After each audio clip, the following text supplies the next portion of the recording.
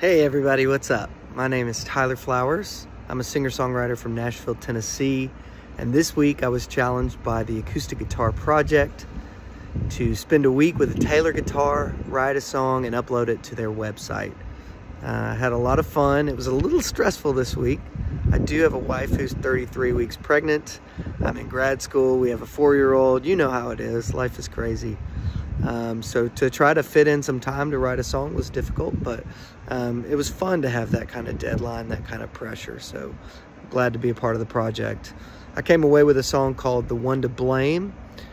It's about looking back on old relationships, facing some regrets the way you handled things, regrets for the person you were before you grew, and just reaching out to someone who you may have hurt in the past and walking through that.